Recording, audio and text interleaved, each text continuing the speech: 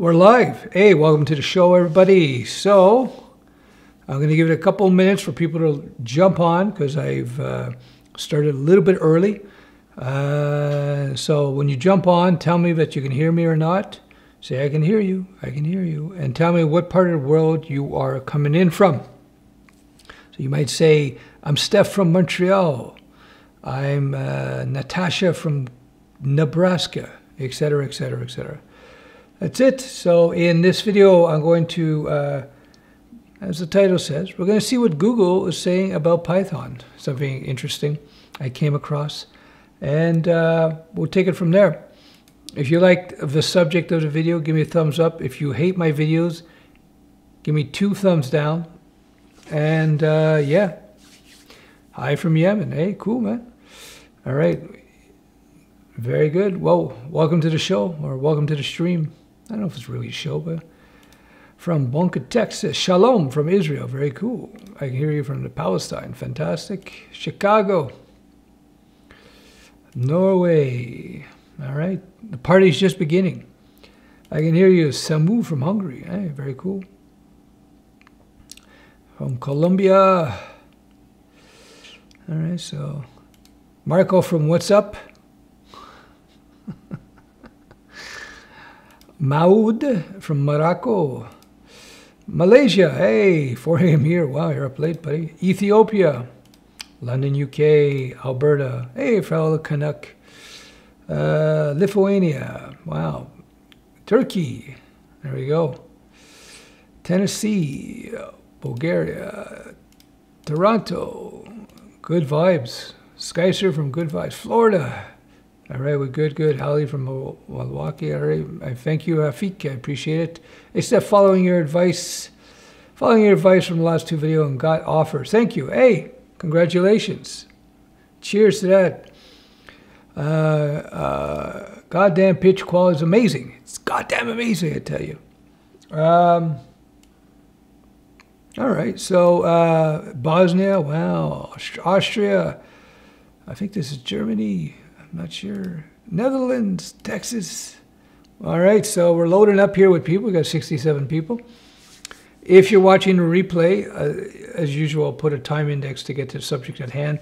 If this, it's not my intention, but if this stream goes on longer, I'm going to start doing Stef clips because these 50-minute streams are quite long.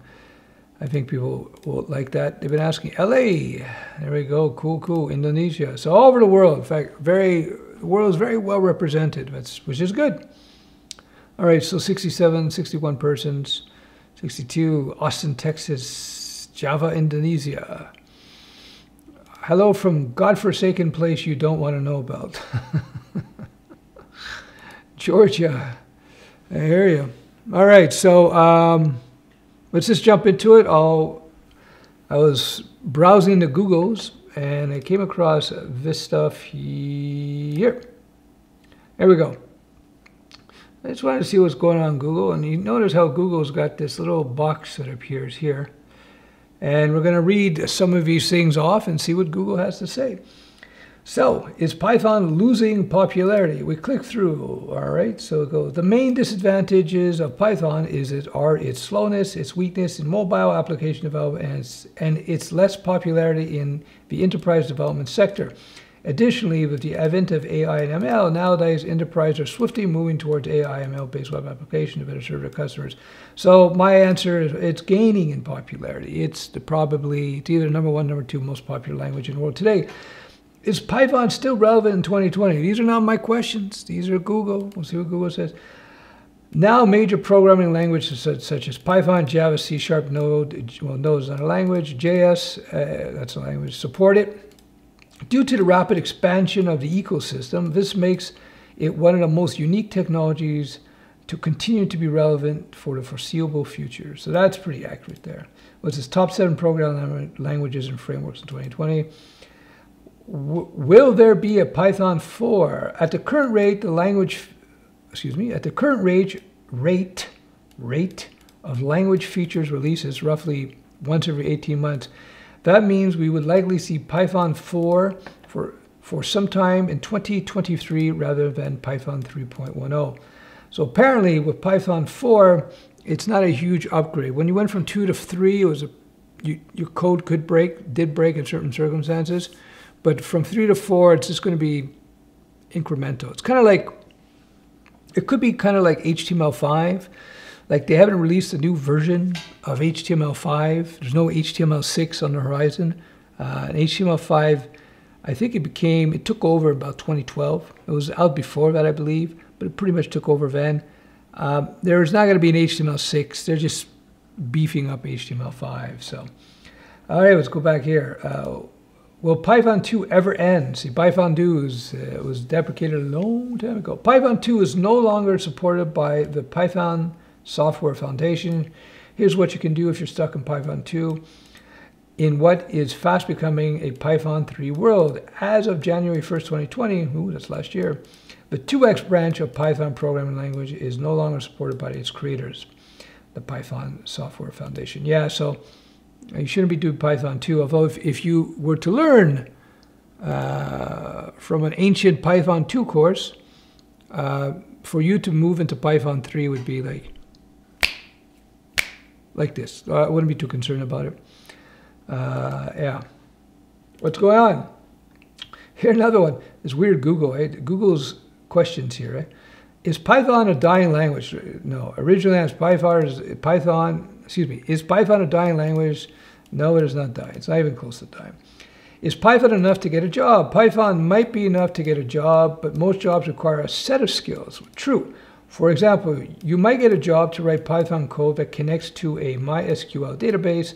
To build a web application, you need to know JavaScript, HTML, and CSS.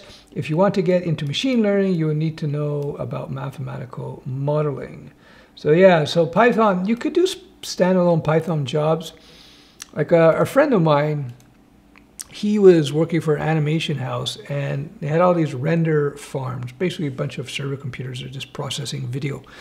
And they controlled everything via Python scripts. So he had full-time Python programmers working for him when he could find them, because they were hard to find. They're paid very well. And they would just write Python scripts. They weren't writing Python applications per se, but they were just writing Python code to manage the server farm. So you see that as well, where Python is used in a lot of back-end processes, not necessarily app building. All right, let's jump back in. See what else they got. Is Python the future? Over the span of 25 years, Python has managed to reach the level that is high above others, making it the fastest growing language. When was this written? April 2013. April 13, 2020, excuse me. Right here. Oop. Not only this, but it also has a promising future along with the additional other technology. There's no doubt that it has become quite favorite in the software industry. So Python is 25 years old, and it's even number 1, number 2. What will replace Python? Featured. Python is now one of the most popular programming languages among developers and could soon overtake C++. It did. This is a 2018 article, so it surely did. But a much younger language, Julia, a possible alternative Python, which never went anywhere, which did not go anywhere as far as I know, is catching on quickly, but it didn't actually catch on. All right, next, is Java really dying? Again, this is Google. I'm not picking these questions. Google is. You're right. There's no evidence that Java is dying. Another ancient technology and language that is still dominant. But no language is best at everything. Go is widely recognized as a good back-end language for servers. It's simple and powerful, but its ecosystem is limited. This is 2018 again. Java is still right up there. It's not number 1, but it's in the top 3 most popular languages at all times. How are we doing here? Let's go. Can Python replace Java? Python continues its rise on the list of popular programming languages in the world, according to TIOBE analyst. With this rate, Python can overtake C and Java and become the most popular language. This is last year, or 2 years almost, a year and a half ago. It overtook them, as far as I understand. What is Python not good for? Not suitable for mobile and game development. Although I've heard that I think SimCity was done with Python, but I'm not sure about that. Python is mostly used in desktop and web server development. It is not considered ideal for mobile app development and game development due to the consumption of more memory and a slow processing speed while compared to other programming languages. Yeah, I would generally agree, but I'm sure there are exceptions. Is Python 3.9 released? Python 3.9 was released October 5th. There you go. So if we go there, let's see what we got here. We're at 3.91 February February this year. So 0.1 is coming out in, well, it came out, wow, it just came out today. What a fluke. There you go. Timely articles. This article explains the new features of Python 3.9 compared to 3.8. 3.9 was released on October 5th, 2020. So this is 9.1. So let's see, summary of release highlights. Union operator added to DICT. That's D-I-C-T. Type hinting, generics in standard collections, relaxed grammar restrictions, and decorator. Okay, so some stuff on the periphery. Just looking over quickly. All right, we'll get back to our main piece. But yeah, well, there you go. 3.91 is released. By the way, if you're on a 3X branch, if you find a course that's 3.1, 3.2, 3.7, 3.6, 3.8, you're fine, right? When you get the subversions like that, the points, the differences are not very big for most people, okay? And for most languages, for most aspects of the language. What is just the best version of Python? For sake of compatibility with third-party modules, it's always safest to choose a Python version that is a one major point version behind the current one. At the time of writing Python 3.8, 1 is the most current version. The best safe bet then is to use the latest update 3.7. There you go. That's March 2020. It's not too long ago. Okay, let's go on. These are getting boring. Oh, here's a good question. Is Python 3 backward compatible with Python 2? Python 3 implements a lot of very useful features and breaks backward compatibility. It does it on purpose so the great features can be implemented even despite the fact that Python 2, so basically Python 3 is not backward compatible, although there are programs that you can run your Python code through to make it Python 3. It's not perfect, but it does work to a certain extent. What's going on? Is Python better than SQL? Kind of weird because they're two different language categories. SQL is designed for databases. Python is a general purpose programming language, so that's kind of a weird question. Is Python better than Ruby? We all know the answer to that. Oh, come on. Can I get a job with just Python? We saw that before. Can I learn Python in a month? Apparently, yes, you can. Yes, you can. I can tell you from my course, many people learn Python within a month or sooner. First and foremost, requirement to learn Python within a month or not is knowledge of coding and a little bit proficiency in other languages like C, C++, C#, Java. If you have a workable knowledge of any of these languages, you can learn Python in a month. Well, you can learn Python in a month if you have a very good course. Shameless self-promotion there.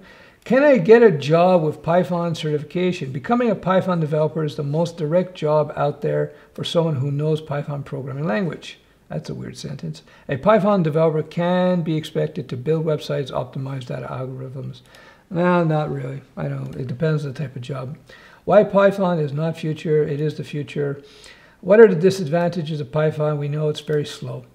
Why is Python slow? Python is slower than C because it is an interpreted language. This is also true. This amplifies the number of actual CPU instructions required in order to perform a given statement. The difference is that Python code can be interpreted instead of directly by the CPU. The difference is that Python code will be interpreted instead of directly by the CPU. So what does that all mean? Because Python takes care of a lot of stuff for you automatically, well, let me just zoom in on Stef here. Because Python takes care of most stuff for you automatically, you do not have to, as a programmer, manage all these things that you would have to if you were writing the code in C++ or something, or C. So what happens is the code's a little less efficient because Python, when you write a little bit of Python code, like, I don't know, you create a variable, you run a function, it's doing all kinds of extra stuff that behind the scenes, a lot of checks and so on, I guess. And so just a lot more code is running in the end. Whereas if you write very clean C code or C++ code, you got less code running, less things are happening, if you will. This is a very, very basic explanation. So that's why it just runs faster. All right, let's go on. All right, okay, we did that one. Is C++ a dying language? No. Why is Python so popular? First and foremost, reason why Python is much popular, because it is highly productive as compared to other programming languages like C++ and Java. That means you'd have to write a lot less Python code to get something to work. It runs slower, but it doesn't take, it's much shorter to write. Python is also very famous for its simple programming syntax, code readability, and English-like commands that make coding in Python a lot easier and efficient. Yeah, so that's, I can't argue with that. Which is better, Python or Julia? Don't know. Okay, we'll see what they have to say. Julia is faster than Python because it is designed to quickly implement the math concepts like linear algebra and matrix representations. For codes that are equally big and complex written in both languages, Julia takes lesser time at speeds of the same order of magnitude of C and Fortran. Oh, that's pretty fast. Yeah, Julia is a very specialized language though, so, you know. What else is there? All right, so any more? Let's see what else. Can Kotlin replace Python? In some fields, Kotlin has already surpassed Python. Still, there is one field where Kotlin won't compare for now. It is interoperability. I messed that one up. Kotlin has a superb platform of interoperability, Java, JVM, JS browser, but it's not quite easy to call C++ code. All right. Oh yeah, that's enough. It was interesting to see what the Google had to say about Python here. So that's kind of cool. I thought it would be something to look at. All right, how we do? 153. So before I forget, yes, let's go here. If you want to sign up to my Need to Nerd newsletter, it's free. I'm just trying to get a direct connection with the audience. You'll get exclusive content stuff. Don't worry, I won't spam you. I hardly spam people, that's for sure. Yeah, so there we go. If you want to get in shape, my friend's got this body developer thing. Again, it's free. He does free consultations, no obligation or anything. He doesn't have a product. He's just working on his program. So I just thought I'd mention that. So you want to check that out, the bodydeveloper.com. And if you want to keep direct contact with me, needtonerd.com, the newsletter. All the links are below. All right, so we're going to do some Q&A, and then we'll take it. Okay. I did some research on degrees called game design programming. Most people said it's not worth the taking. Yeah, no, game design, no. Dart over TypeScript. Okay, let's see. Stef, advise me. I have no future plans. Well, you got to fall in love with the process. So what I would do, I would say spend 20 minutes a day learning something new, whether it be Python or PHP or whatever. And then from there, you can continue and figure out what you're going to do. Because if you don't have plans, that means you're just unaware of options that are out there. So you want to make yourself aware of options by just exploring different things. Exploring something and deciding not to do it is not a waste of time. You're basically, what's the word I'm looking for? By doing that, you're basically eliminating variables and possibilities, which is good. Let's see what Marco has to say about C++. For a beginner that no intermediate C, who knows, let me try that again. For a beginner that no intermediate of C++, but is also a lot about learning Python and decided to use Python, said, I want to know which type of task is best to be specialized as a freelancer. Between the two would be Python. I'm almost 100% certain on that, but you have to have the web in there. But I would look at, for freelancing, I would look at WebStack with Node, JavaScript or web stack with PHP, Laravel, WordPress. If freelancing is what you want to do. Would you recommend TypeScript over Dart? I personally think TypeScript is going to be the most marketable language 2020. Well, just look at the jobs. Just go to Indeed.com, check out the jobs, see what happens. Ruben has to say. Oh, he's saying to Ruben, I think you should check out C++, C Sharp, and Unity. Depends on what kind of game you would like to build. Yeah, that's true. Steph, I will be driving buses. Is there a future in that? I would imagine so. I would imagine so. Kids got to get to school, you know. If you like driving buses, I imagine if you work for the government or school board, it's probably a low-stress type of job, you know. That's cool for you, you know. The Python interpreter language breakdown for speed and why it is so slow is spot on. Yeah, pretty much.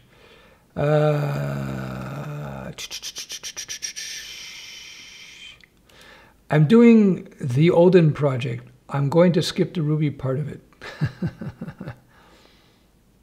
Steph, what are your top 3 favorite libraries in Python? You mean modules? I don't know. It depends on what you're doing, you know. I don't know. I don't have a favorite. It depends on what you're doing. Yeah.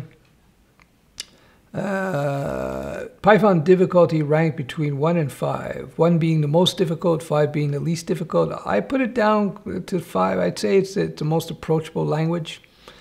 Any COBOL programs? I hear they make a bunch. They do indeed, because nobody wants to program COBOL, so you probably make a lot of money there.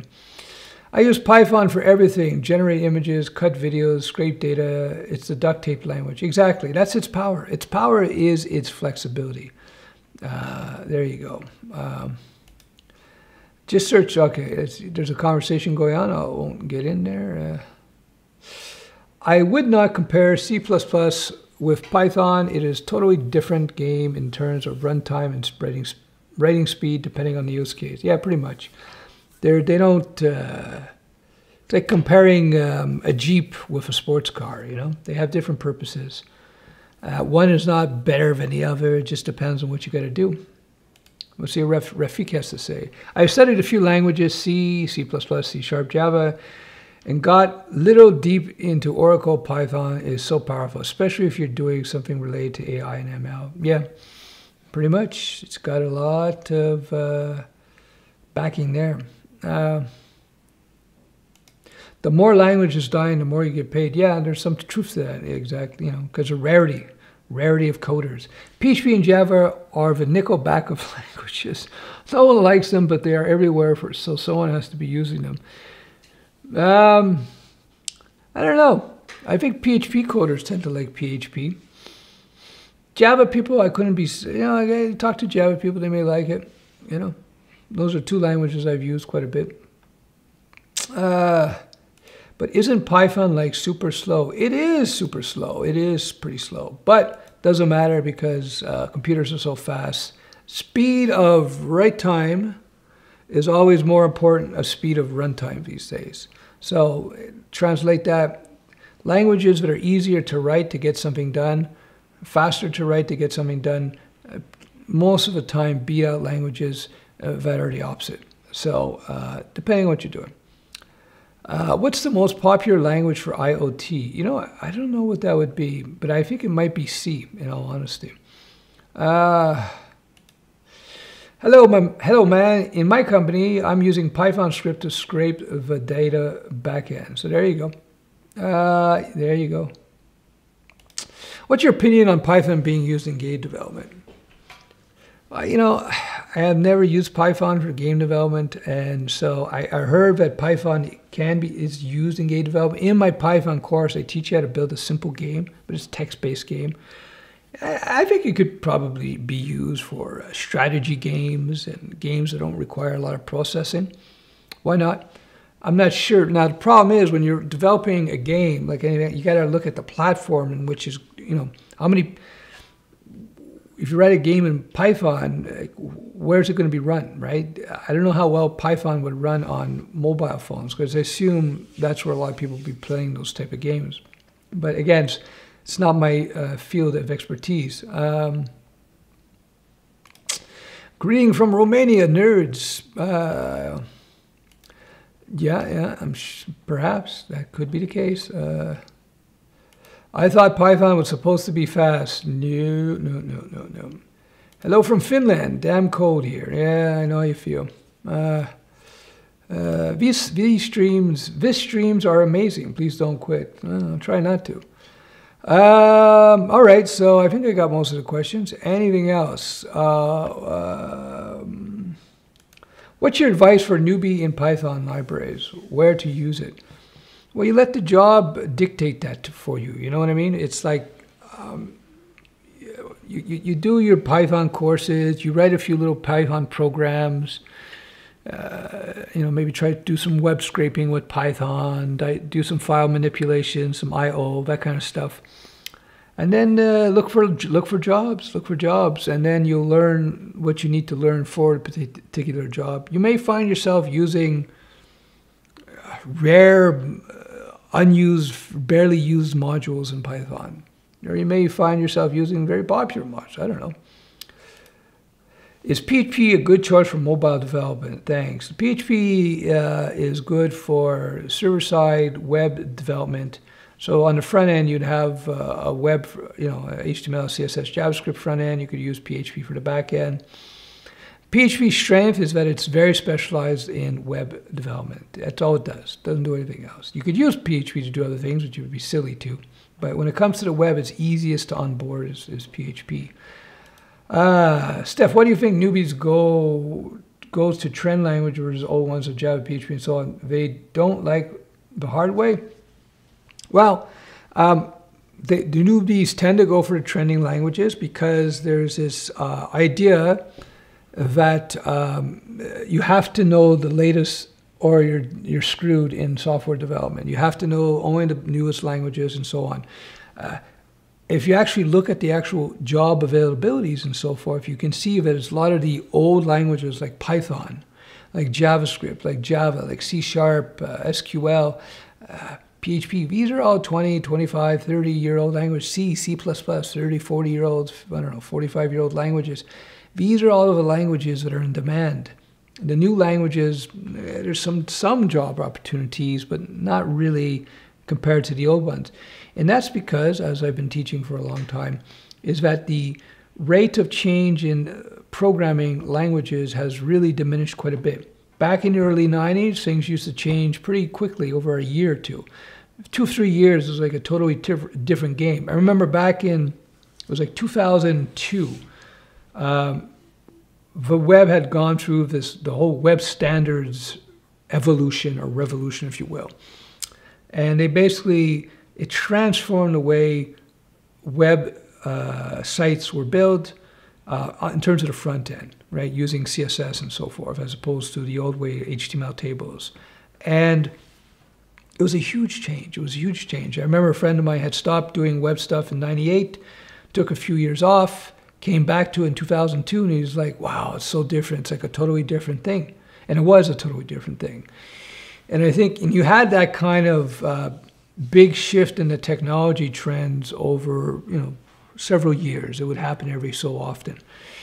But this has stopped largely. Since I'd say around 2012, 2014 maybe, things have really flattened off in terms of the rate of change. Instead of the coding and the programming languages and the stacks changing, what changed was more about server deployments, DevOps perhaps, DevOps server deployment. That changed quite a bit. And now we're seeing with the server configs and setup and so forth, that's becoming highly simplified as well. So that's kind of plateauing as well. So that's why, the way people were building apps 5 years ago, they're still pretty much building them the same way today. It hasn't changed. So yeah, that's why. So there's this notion amongst young developers that we're still in this phase in the software development world where things are changing so quickly, but it's just not the case anymore. It's not changing so quickly anymore. So I wouldn't be so concerned about that. So it's not so much that the older languages are harder, because everybody's in real world is using the older languages, you know.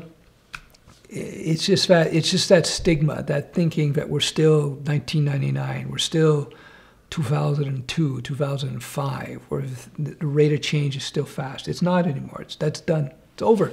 And that's normal, actually, for any industry. If you go back, look at some old videos when I was a kid in the 1900s, where you have, you can find photos and maybe some videos, probably more photos of cars, automobiles, and they had cars, all these weird designs, right? With 3 wheels and giant steering wheels and all these weird designs. And over time, they refined the methodologies and in the way that you build a car. So if you look at all the cars out today, they're all pretty much the same. You know, the steering wheel and the brakes and this and lights, it's all pretty much the same. Just it's more about aesthetic and some nuance. The major change that we're starting now after like whatever 100 years is we're going from combustion engine to electric vehicle, electric. That's the only change in terms of automobiles in forever. So you're seeing that in software. So that's why people are like that. Long explanation, but that's the truth. What is the difference? What is the difference in technical skills interviews between junior and senior developers? Depends on the company. Depends on the company. You have to look up the company that you're dealing with and see. Let me give myself some color there. There we go. Oof, I was looking pretty pale. You got to look at the company at hand and see what it is that they're looking for. Every company is different. Things are stabilizing now. The things that are changing are the frameworks and not the languages themselves. Yeah, I would say that. That being said, the tried and true frameworks are still very, very, Express, Django, Laravel,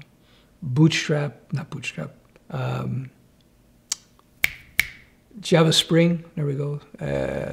Those are pretty stable as well. But yeah, you were right. Generally speaking, like for instance, JavaScript frameworks, it's React, Vue, and Angular. React, Vue, Angular. That's been pretty stable for a while, years now. Should I use Vue, Angular, or React to build projects? Depends on the job. Like if you were an independent contractor, I would lean towards Vue. Although I heard React, the new React has made some big upgrades. I don't know. Angular is something I think more for the enterprise, but I'll leave that for you to explore. Yeah, what else do we got here? How we doing for time? 30 minutes. Okay, I'm going to be wrapping this up. I was told this Django support is a Django support channel. Having trouble with the Django, how are you? Go back to Laravel. It's safe there. What is the difference in technical skills? Okay, we had this one. If you understand vanilla JS, is it easier to learn any framework? Of course, of course, of course, of course, of course. Yes, yes, you have to learn your vanilla first. Then you go to a framework.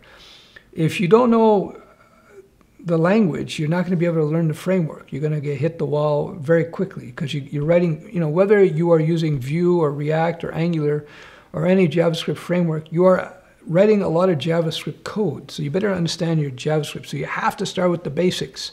You have to start with the basics, All right, let's see what Jorias has to say. Stefan, I love the way you argument things. Your experience speaks for itself. What type of apps you see are in demand in the future? Web. Okay, in terms of CRM, Salesforce, EBS, marketing, social media, opinion. That's a good one. I think apps are able to automate business processes, like figuring out training people, putting resources together. I know it's very vague. There's still a lot of room in that. I don't want to reveal. Like my friend of mine has a company. It's AI based, and he's doing gangbusters. because with his AI, he's able to, without revealing, he's able to automate very common business processes with his AI. And he's doing fantastically well with that. So that's something. But that's a broad question, dude. That's a good question. All right, let's see what Chad Williams has to say. Listening to this live stream as I'm working on my web dev job. Very cool. No college and self-taught. Thanks to Studioweb, 2018 Studioweb grad. Hey, congratulations. See? Studioweb grads, they beat out the guys with computer science degrees. We knock them out pretty easily. Yeah, it's true, actually. If you look on the Google reviews, you go to Google, type in Studioweb, you find a guy, I think he posted it there. He said that he did Studioweb, no other background. It's a couple months of Studioweb training, and he beat people with computer science degrees and got the job. So that's kind of cool. Hi, Stef. How can I expand my eBay business? Put more products on there. Do you think basic front-end development for like brochure websites will be completely done with editors such as Webflow, Squarespace in the future instead of hand coding? No, I do not think so. You got to look at those editors as tools that you could leverage. I remember the same exact fears were coming out when WordPress came out. When WordPress came out, people were all worried that that would replace web design, everyone's just going to use WordPress. And now you have this huge industry, WordPress industry, where you got WordPress professionals. So I wouldn't be too concerned about it. Hey, Steph, how do you feel about the Ruby tag in HTML? No go? Well, if you had too much traffic on your website and people were loading the pages too fast, I would implement the Ruby tag, which would would slow down the page loads. It would slow down the page loads. So this way your servers wouldn't be so tasked, because the page loads would be slowing down quite a bit. That's how I'd use the Ruby tag. Which programming language, let me just get this. Which programming language should I start learning to get into coding? Do Python. Check below, links below. Check out my Python course. You'll learn pretty quickly with that. I am fairly certain. So there you go. All right, I'm just trying to get the right color match here. There we go. That looks pretty good. Gotta keep the video quality happening here.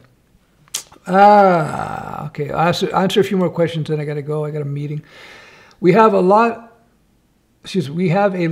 learn as CS students. Do you think I need to take my time in choosing the path I want, or should I settle on one thing from the beginning? Now you can maneuver like this, right? You can maneuver like this. And in your coding career, likeliness, you will switch from one stack to another, one language to another. But when you become an experienced professional developer, you'll stop thinking like a nerdling where you figure, I only do this. I only do Python. I only do Java, etc. When you become more advanced, you start thinking, I'm just a coder. Just like a great musician. A great musician, they may have their primary instrument, guitar or keyboards, whatever, but you find all the big professional musicians, they all play many instruments. So that's, so yeah, you got to think that way. You got to think that way, but you can, as you become more advanced as a developer, you can pivot from one language to the next and so on. But so don't worry about it. Don't stress it out. Don't stress it out. You'll be fine, Should I learn React or precise my knowledge in PHP? Well, write projects, get paid to learn. And if you see there's React jobs in the horizon, then learn React at that moment in time. Okay. Frameworks are getting to the point where you don't need to know coding to do your job. Maybe for simple stuff, but generally speaking, I would disagree. Laravel is my happy place. It works. It works. How do you get over imposter syndrome when joining a new company? Don't worry about it. Just write code, answer questions. If you got a bone up on a particular tech because you're weak, just learn it. Don't worry, it will come. It will come. It's normal when you get into any new environment. It's new, so you're gonna have to learn. But one of the key skills of a professional is to be able to adapt and move with the requirement of their work. So I wouldn't be too concerned about that. Python for scientific simulation, I believe it is used there. I am not in that space though, but I believe it is used there. Salah says, how are you? I'm very good. I'm very good. Thanks for asking. I hope everything is good with you. That punch almost removed my head from my shoulders. Okay. So, to end this video, let's see if I can just do something here. So, to end this video, people don't know, before I was a coder, I was a martial artist. Did it for 30 years, just about. And my last, I don't know, 5 years or so, I was pretty much just doing boxing. So I'm going to teach you guys how to throw a hook. I'm going to teach you an uppercut. Most people, they go like this. You see, they go like this. It's a big mistake because that leaves your face open. They drop their hand, they leave their face open. So when you throw an uppercut, you just go like this. You're lowering your body to get under a person. Same thing with the hook. A lot of people will go like this. Big mistake, new mistake, because you're leaving your face open to get punched. So when you throw a hook, you're always protecting. See, look at my fist. Never leaves my cheek. And you use your body position, boom, to throw that hook. There you go. Now you know how to take care of business if you got problems. Don't get into fights. Not worth it, trust me. All right, that's it. I hope you like the boxing lessons. Peachy is 52 too old to learn. Is 50 years old too old to learn coding? No, I have friends who are in their mid-50s who are actually coding still, so you're fine. All right, that's about it. I appreciate you dropping on the stream. If you do like it, please give me some thumbs up. My recommended books are down in the links below. If you know your foundations, you've done a couple little projects, if you want to up your game, it's time to take off the tutorial baby training wheels. No more tutorials. And you want to get the book on refactoring. It's down below, refactoring. That will up your game, boom, like this. And there's another book on there. It's on design patterns. So if you are comfortable writing code, you know your way, you can write objects and functions and methods, and you can write a little program, and you can do a little web app or something. Now you're ready to start refactoring and design patterns. No more tutorials. You're past tutorials. You're done with that. You gotta get rid of the baby wheels. You do that, your game will up like within a week or two. Your game's gonna go like this. You're gonna be like GameStop, but it never crashes. It just keeps going higher. It never stops. So that's what I recommend. Links below. If you're a total noob to coding, you should take my Studioweb course because though I am very biased, I think it's the one to go with.